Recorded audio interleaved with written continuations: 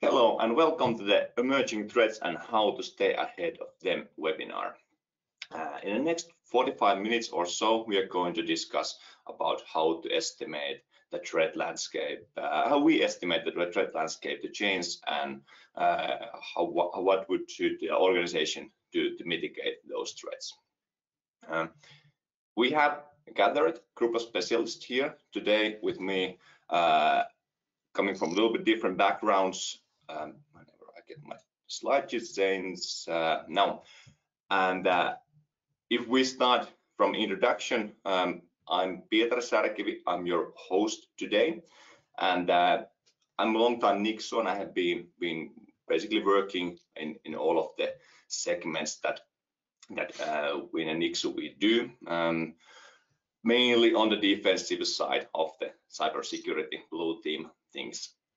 Currently, I'm leading the Nixu labs, where we are trying to understand what future brings, and then how Nixu and our customers should be doing to stay ahead of the game.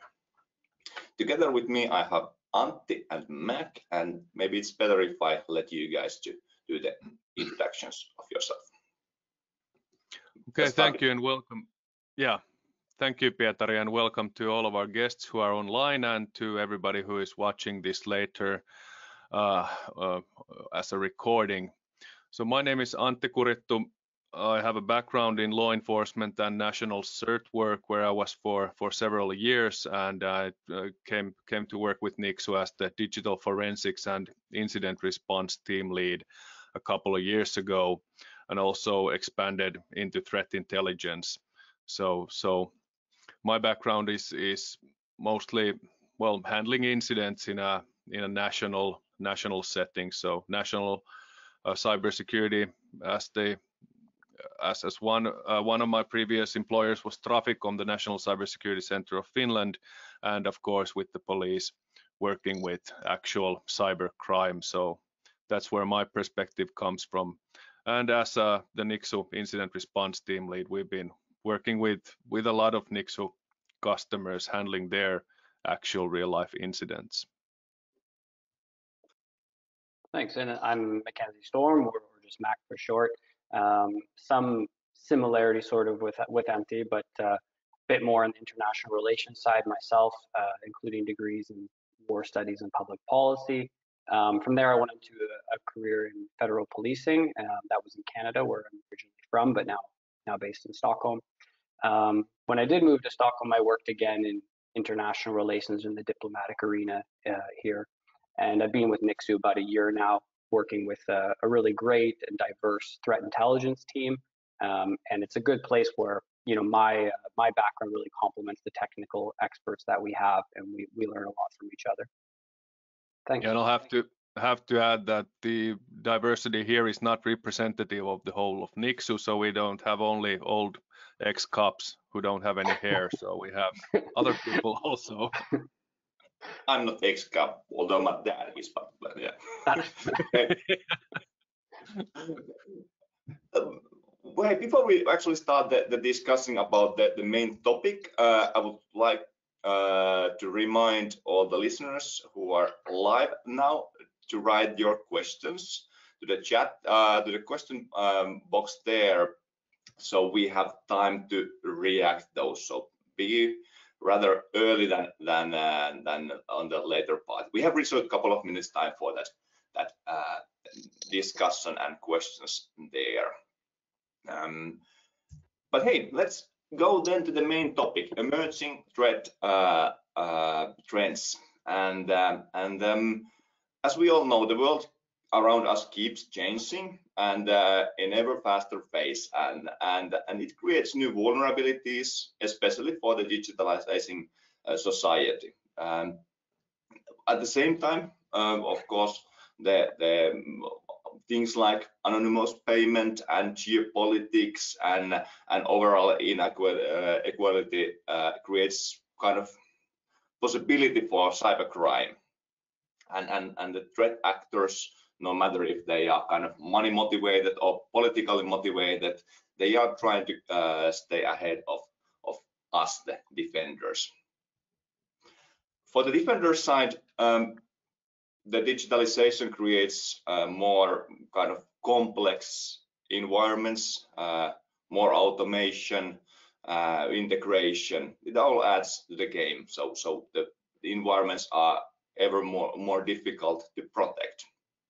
And like many companies, they don't have kind of, so to say, unlimited resources to defend their mission critical systems. And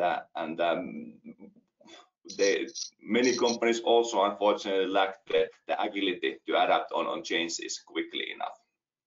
And the whole point with this discussion here is to kind of give our experts' opinions how you should be able to optimize your defense, what type of threats there are coming, and like with any other intelligence, we're trying to, so to say, give you time to adapt on those changes and react. So that is the kind of the whole point here. We have approached this topic is that all three of us, we have listed 5 predictions for the emerging threats, and then we have gathered the materials together and basically handpicked 3 of them that we are going to talk mainly. And all those 3, we all selected those same 3, and if we have time, we are going to go through the remaining parts there, at least on really high level, but let's focus on those 3 things. And if we start with the supply chain attacks and vulnerabilities, and if you want to start by telling why this thing is important, why did you choose this, and of course why this is emerging, what is changing? Yeah, I actually chose the vulnerability exploits weaponized for targeted attacks, and might say a couple of words about that because we saw last summer the Kaseya BSA ransomware attack, where we saw a large-scale exploitation of a vulnerability that was found in this remote monitoring and management software package, which was used by several MSPs, for example, and a bunch of companies. And that was used to deploy the REvil, the REvil, I'm not sure how to pronounce it, but it's written with a capital R, capital E, REvil ransomware, and a lot of companies got inflicted with that. So we saw that some of these software packages that are deployed widely and are facing the internet, when there's a vulnerability there, it gets exploited very quickly. A lot of people thought that this was a supply chain attack because it was leveraging a sort of a similar kind of software that we saw with SolarWinds before, which was an actual supply chain attack. But the difference was that in this case, they weren't able to attack the supply chain itself. Instead, they found a vulnerability in similar software and were able to attack that. But the end result was similar to the customers, that their security was compromised.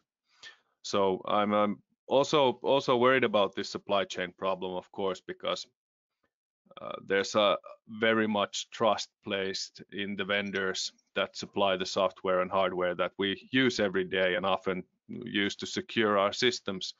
So when those are compromised, then it's a really big problem, because it's really hard to defend against the things that you're supposed to trust so that you can use them to defend against others. It's like having your gun turn on you, for example. It's a big problem. So any thoughts, Mac or Pietari? Yeah, no, I agree. I mean, the reason I picked this topic of supply chains is because I think we're kind of only getting started with it. And despite, looking back and having it with us for a little while now, I think it has a lot of room to grow still. And that, we still haven't found maybe the best solutions to this, some of which can be tough conversations with your suppliers or partners. And while I definitely agree that, vulnerabilities can be one way to exploit this, it's also things like ransomware that can get in there and exfiltrate data to then be used later against all the customers that you may have. We've seen that earlier, I think in Q3 with Accenture, very big company, which is still not clear what that impact exactly is. And I think this is an area that attackers are going to be doing more and more with. We've seen in the last month some reporting come out about really notable advanced persistence threat groups such as APT29, that one's also known as Nobelium, people might have heard of it, and also North Korea's Lazarus group, also attacking sort of related targets in the IT supply chain. So that could be, resellers or service providers, and just it really seems like the goal there is not, that one company itself, but all the places it reaches to, the other customers they have. Because then an attacker can sit back, especially an APT who has the time and resources to, filter through this data and see what they can do with it if there's no pressure on them time-wise. So yeah, I think this is a problem that's not going away anytime soon. We've talked about it a lot in our threat intel team about the sort of solutions that we can come up with other than our service as it stands to try to help companies maybe when they're acquiring a new company or merging, because these are high risk times as well now. And yeah, I've been kind of obsessed with the idea of scalability for the last few weeks or months, and been thinking about this. This is a good point for a criminal to scale their operations.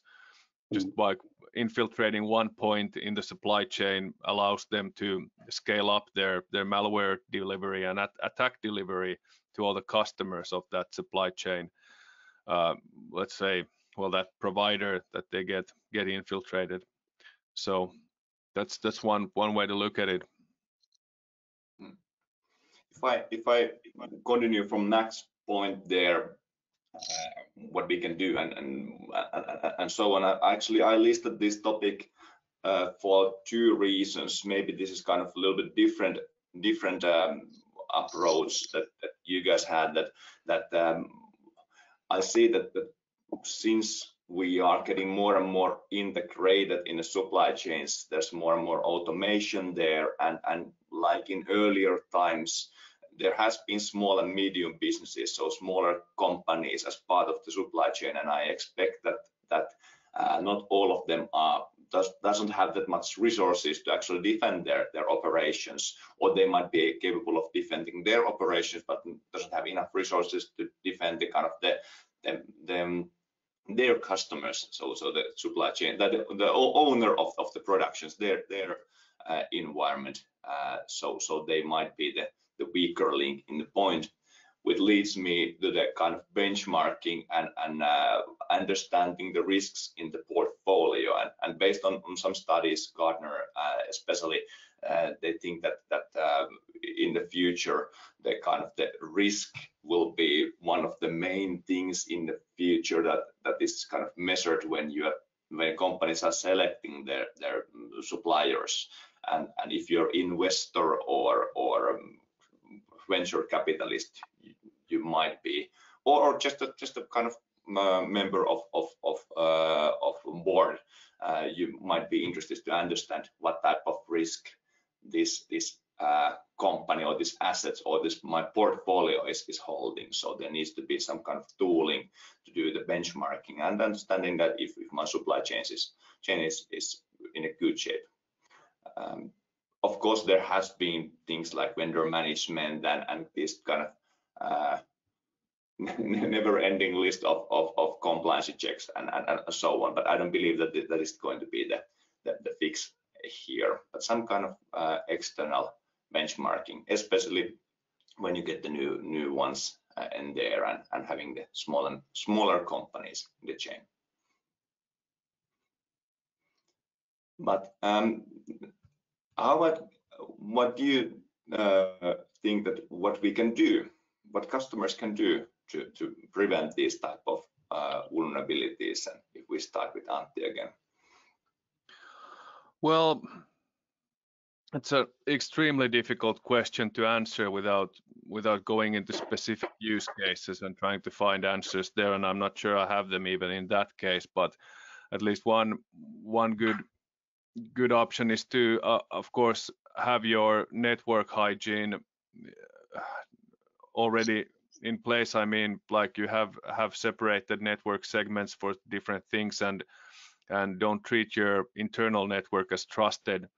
So if you have some kind of software that is being used that you might suspect that at some point might be causing you problems, maybe give it only a small segment of the network to play around in, if that's possible, and things like the problem with the whole supply chain attack is that it's really simple to say that you must secure your supply chain, but how do you actually do that? That's the actual problem there. It's like saying that doing a somersault in the air is easy. You just jump and do a somersault in the air. It's like, okay, well, that's how you do it for sure, but how do you actually do it? That's such a hard question that I'm not going to go into providing any ready canned answers to it.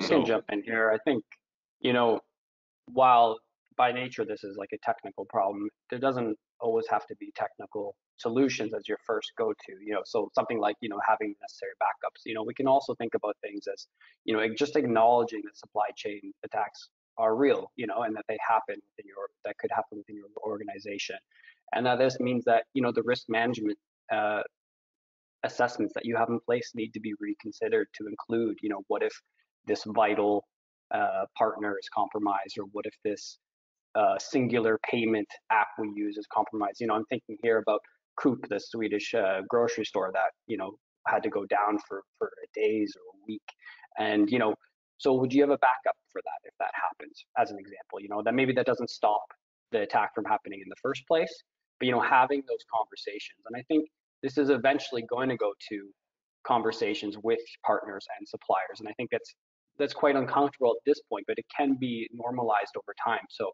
if you're going to do business with a company or a customer, there's always questions you ask when you do that if they're going to become a bigger partner, right? And maybe something that's lacking there now is, okay, well, I, as a company, we employ threat intelligence as a service, we have a SOC, we have these sort of things. Well, if I'm going to do business with you, what do you have?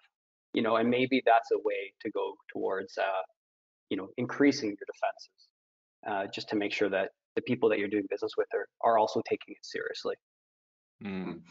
But you run also into the problem of measuring cybersecurity and measuring its maturity in other organizations. So, so just benchmarking and making sure that the other party is doing what they should be doing, that can be also extremely difficult. But that doesn't mean that it should be avoided because of that. So you're entirely correct.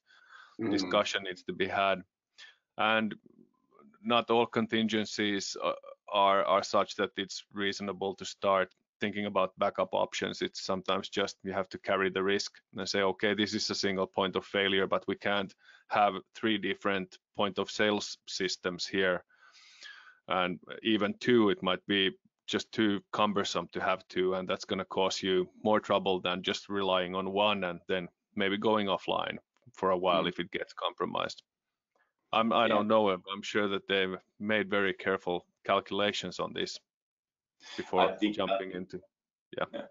I think none of these things that we are discussing doesn't kind of have so the silver bullets that otherwise they would not be kind of emerging threat. They would be just things to handle. I believe here that well, the vendor management and benchmarking with the capabilities, the measurement capabilities that we have is so to say the only thing that we can do for the asset owner, so to say. Of course, kind of implementing zero trust type of thinking that you basically monitor everything and give access to only places that is needed and so on is helping here a little bit. But of course, kind of you need to still trust your suppliers. But hey, it's time for us to move to the second big thing that we listed here, and it's surprise ransomware. And let's start with Mac this time. Sure. So, I mean, ransomware is on this list, and it would probably be on any list for the last couple years because it can be so costly and it's so widespread, and it's certainly commanding a lot of media attention at this point. And I remember going back, whether it's a year now or so, seeing this more in the media and being happy that, that the powers that be in the world are starting to take it a little bit more seriously.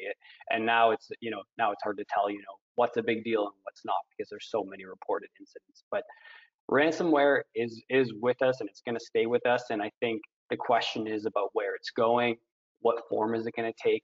We've seen ransomware actors really evolving to meet new defenses or the challenges that are put up against them. We've seen governments starting to fight back and try to take some ransomware actors out of the game, but then others are quick to adapt what they're doing. So one example I have here is just the new tactic to recruit company insiders, to try to get that access from an employee itself by offering up to millions of dollars to give them the access they need. But there's other methods too, just by threatening that we'll leak your data if you don't pay us. And then also with increased pressure, we're seeing ransomware actors possibly move towards what I think Antti will touch on is not encrypting at all. But I can hand it over there a bit.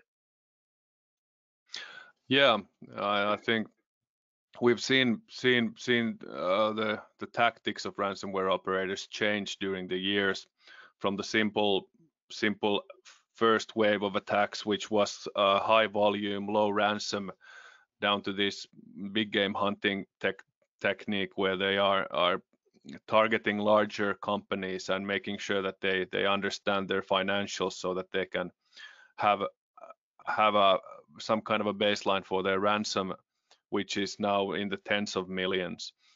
We've also seen that just encrypting the data is often not enough to convince the companies to pay, because, well, as ransomware has evolved, so have backup methods and disaster recovery methods. So they are getting better every day, because companies are increasingly aware of the risk of having access to your data denied from you at any given moment.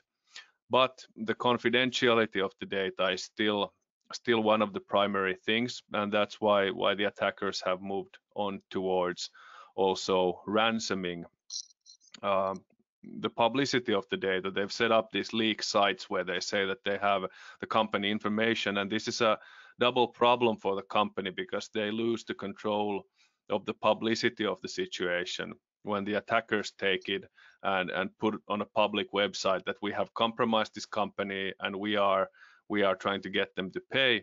And sometimes these companies might get some pressure from their customers also to force them into payment. And I think that probably we'll see in the future more of these cases where they'll just skip the cumbersome encryption part and just steal the data and focus on exfiltrating the data, as much of it as possible, and then threatening to leak it to the public, possibly causing a lot more damage to the company than just temporarily denying them access to their own stuff. And yeah, so I think includes, just reputational damage as well. Just what can I pay so you don't tell anyone? Yeah, there's a lot of moving parts there. There's the intellectual property, and then there's the GDPR angle of private information getting leaked, and if it's not properly handled, that's another issue. There might be legal liabilities there, and of course the hit on reputation.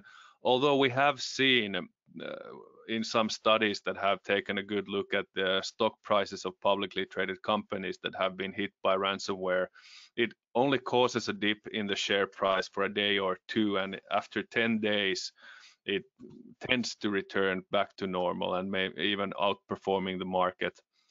But that's just, of course, a limited study, and we've also seen examples of ransom cases ending in total bankruptcy of the company.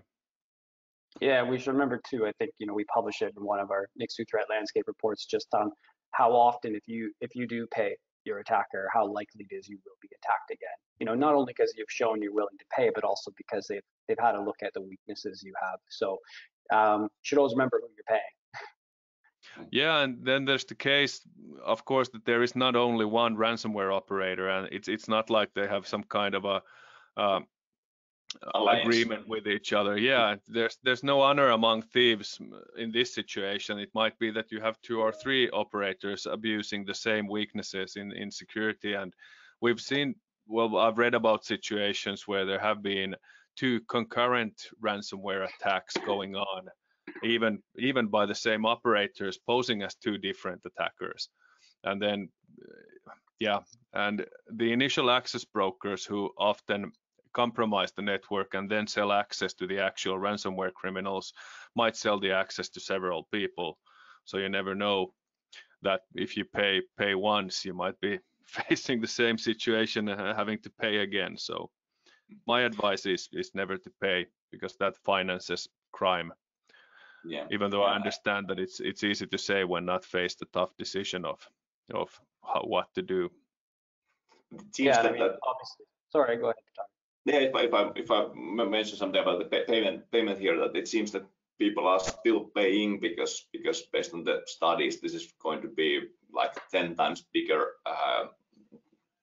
kind of revenue for the threat actors within 10 years. So basically this, we're talking about hundreds of billions in few years. So this is going to be quite large thing, and it's going to be even so large that was it Forrester who estimated that one of the top 10 cyber insurers were going to drop the business totally during this year. During next year, so the starting year. And so the business case for the cyber insurance companies is going to change as well.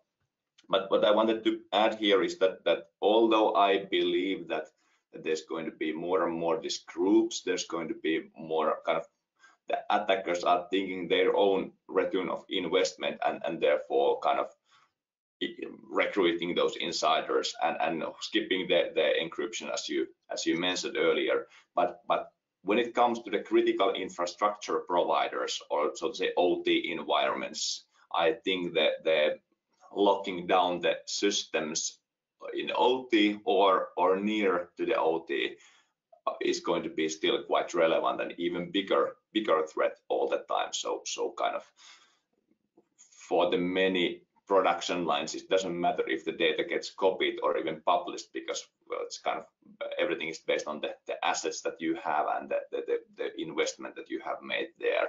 But if there's interruption there, it's going to be expensive. That doesn't, of course, include, let's say, the manufacturing or so, but let's say energy generation and distribution, it's quite important to keep the systems running. So the kind of the good old locking mechanism is going to be important there in the future as well. But sorry, Mac, I spoke over you. No, it's totally okay. We can definitely switch to now maybe what you can do about it. And I think I can touch on company insiders a little bit more as I didn't go into that. But you know, essentially, this is where a threat actor, and we've seen ransomware actors already doing this, attempt to recruit employees that work in your company and offering them, you know, a sizable amount of money, whether it's in Bitcoin or cash, to give them access. And early studies on this show that, you know, attacks with insider help can be double as costly, you know, just because of the access that they're able to give. And one of the ransomware games we've seen trying to do this is Lockbit 2.0. They've been very active in the last few months. They're also the company, for any of our Swedish listeners, that did the attack on Acti Invest in Sweden just in September.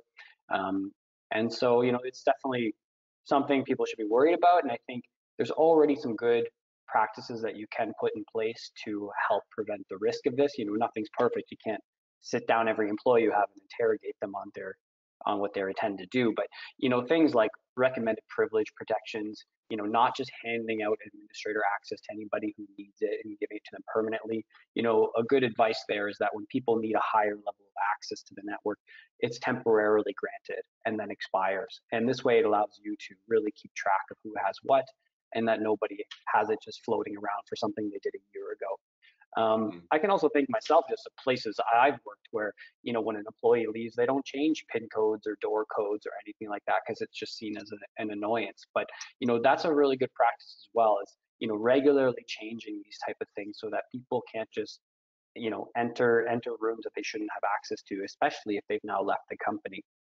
And going a little bit further with company insiders is making sure that when an employee does end their tenure with your company, that their accesses are invalidated, you know, immediately the proper onboarding process. So don't leave it for a few days or a few weeks to take away their key card or invalidate it or close their accounts. Make sure you do that sort of stuff right away. Yeah, I think in overall the kind of user awareness and user kind of behavior monitoring for the existing and current users are quite important as well. The most likely if someone is giving those employees money, the amount of money is so huge that it doesn't matter if you're working there or not. But Antti, you have 1 minute for maximum for this, and then we need to move to the next topic. Yeah, I just wanted to say that in a lot of companies, that all company data is public data inside the company, and there's not a lot of limitations put between, let's say, units and people, and the information flows try to be as free as possible, and that's often a good idea. But from a security standpoint, that's kind of problematic to have the entire intellectual property of the company available for the new employee the day one they walk in the door.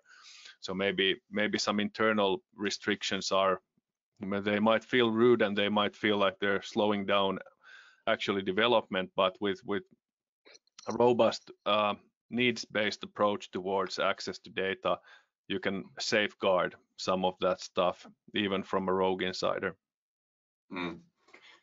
Yes, you're right, and of course the good old managed detection and response type of protection detection response circle that you need to just make sure that if someone is in, you react quickly enough.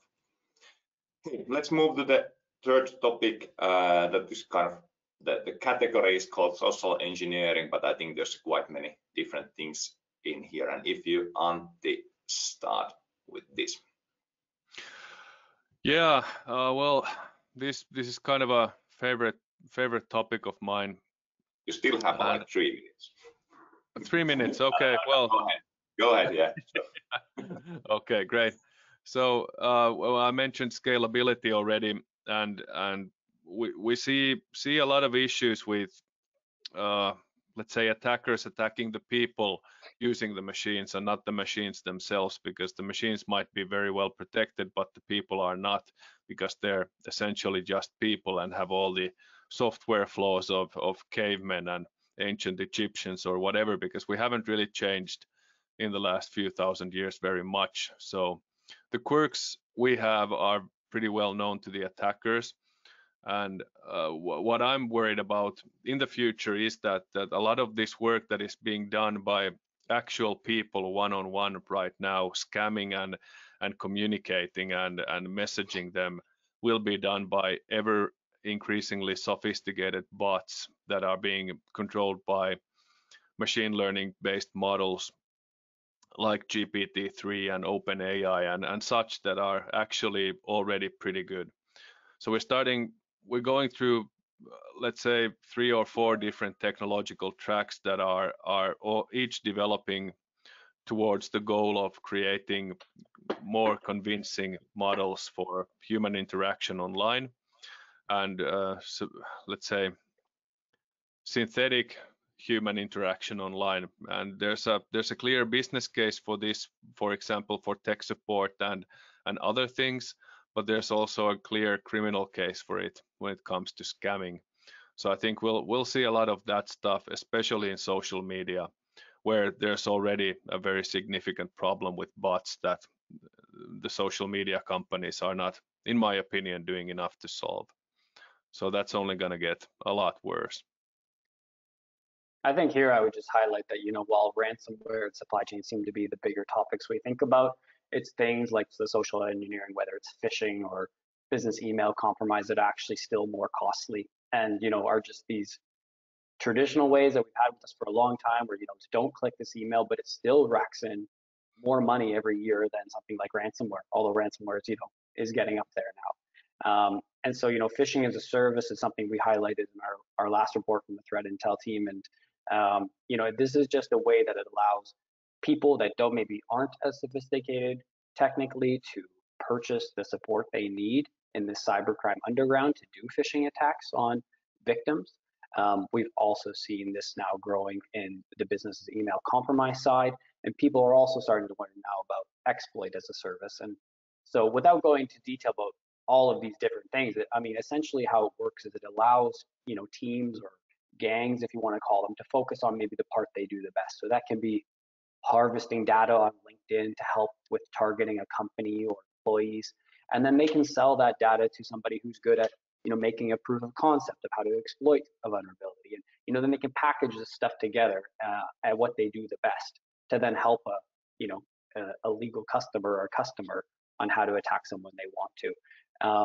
So just to highlight that, these things are still very much with us, and very important that you put the right practices in place in terms of your employees having the knowledge not to click things they shouldn't or open attachments they shouldn't.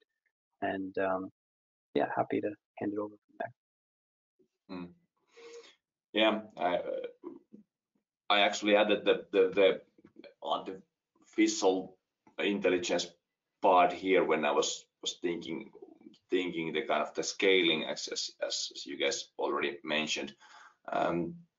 I believe that the artificial intelligence helps. Well, there's multiple things when it comes to cybersecurity of artificial intelligence. That's of course how we protect those systems and how those can improve the defense with mainly on the anomaly detection side. But based on my understanding and studies for my PhD, I believe that the frauding and especially kind of scaling the fraud and the particularly in the beginning of the scale, how to kind of target as many people as possible and then switch to the human operators here when the things get more complicated. I think that is the kind of main thing that the artificial intelligence here brings for this social engineering. Yeah, I think that's a intermediary step until we can see that the bots are doing the whole scamming from beginning to end, because I think at some point the models will be sophisticated enough so that they can hold together a whole romance online using text and possibly voice synthesis. Because we already see these reactive models where you can have a sort of a discussion with them, and with natural language decoding and understanding, and with convincing voice synthesis, it's possible to have a discussion. It's slow now because it takes a lot of computing power to come up with the answers, so there are delays, but those delays will get smaller, and this technology will be available because it's available to game developers now, so it's going to be available to scammers in a few years. Yeah, and I agree on that, and it's getting kind of more and more, so to say, realistic all the time. But I still believe that for certain time there needs to be a human operator kind of overseeing army of bots. But hey, let's talk quickly that what we can do for these, and then we switch to the questions, but that the audience should now drop if you still have any. We have a couple there. Well, I think, the number one thing, coming from a phishing or BEC perspective is, employee security awareness. And then, it can highlight just, things we do ourselves, like testing our own employees to see if they click certain things. And I think, that's probably a pretty easy step that most companies can do. And then there's things like, disabling macros and all these different things that you can now do within your email provider to ensure that, you're flagged if it's an external sender or if there's an attachment there.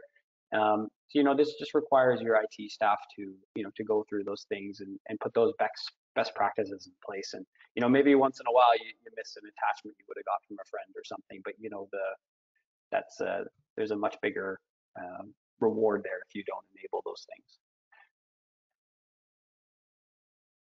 Yeah, I think protecting yourself or your company against phishing is basically impossible to do perfectly, and the best thing you can do is to set up two-factor authentication, and the better you can do that, or the faster you can do that, the better.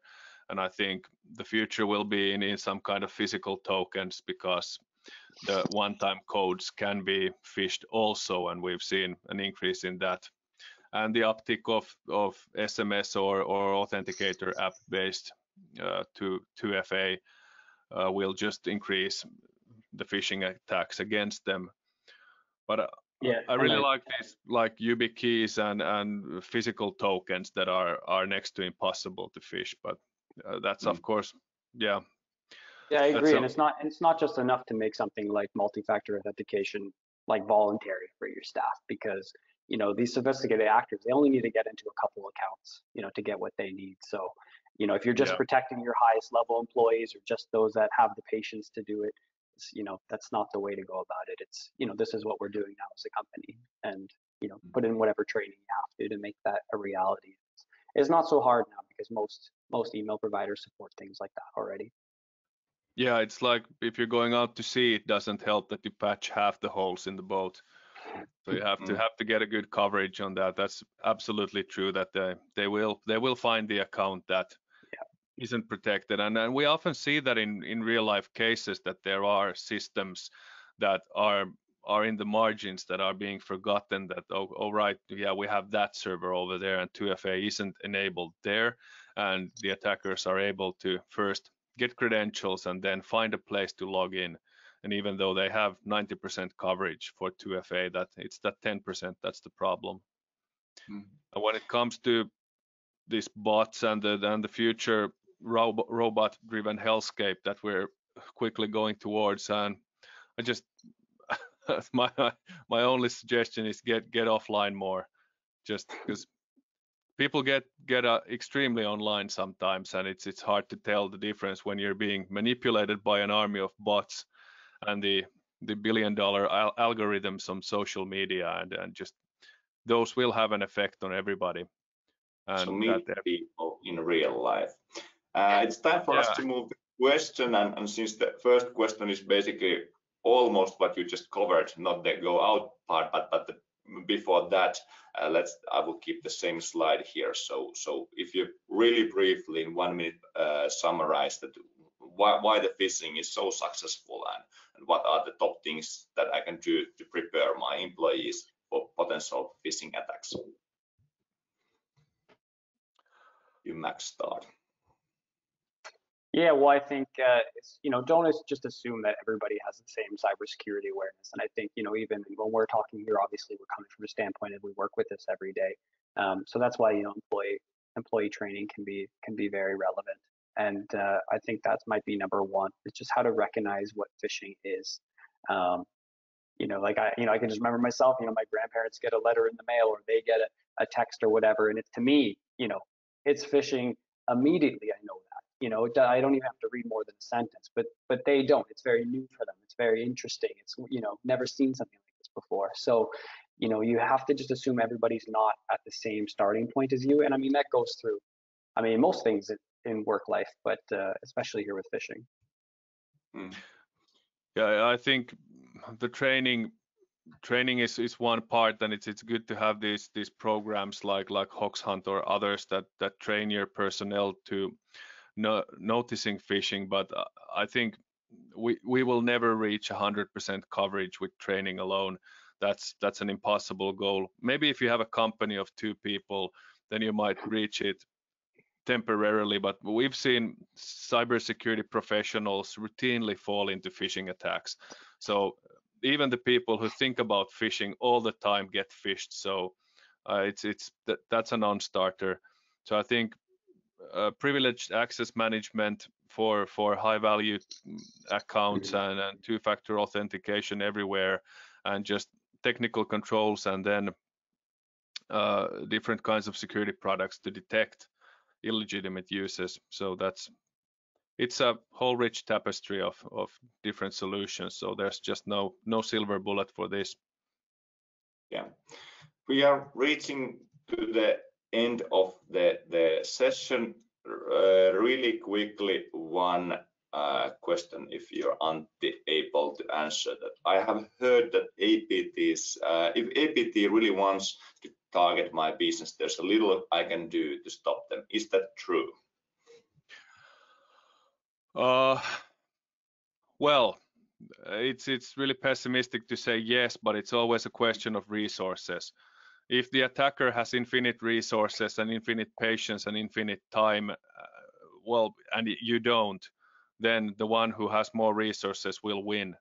So if we keep piling attackers, and let's take nation state budget into it, and let's say a professional cadre of 200 hackers all just sleeping and eating and thinking about compromising your company, it's really hard for me as a security professional to say that you have to buy our blinking box and that won't happen.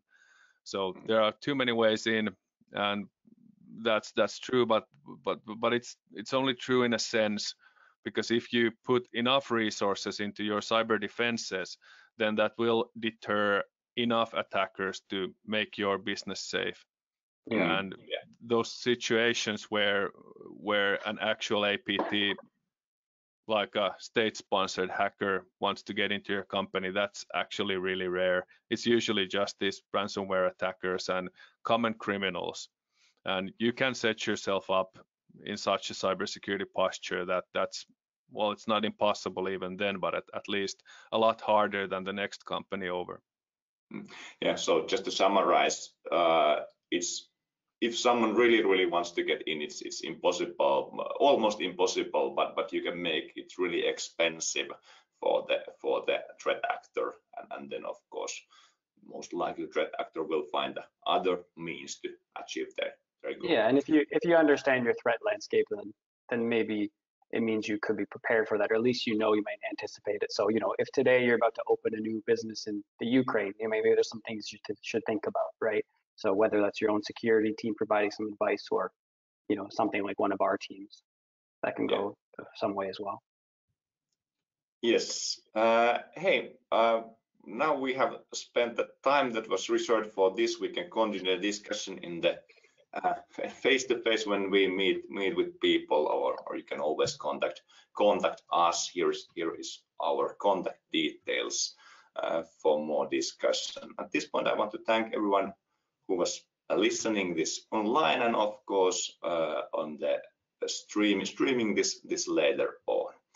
And wish you a nice and happy rest of the day. Thank you. Thank you, everybody.